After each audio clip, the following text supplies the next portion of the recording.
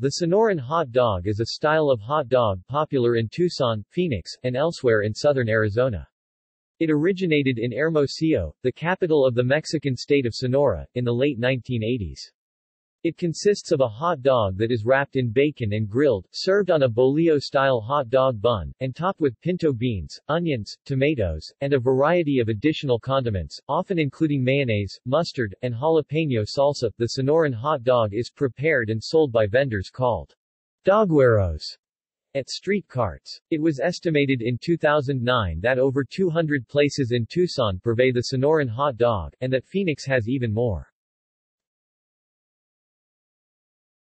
See also: hot dog variations, list of hot dogs, food portal. References.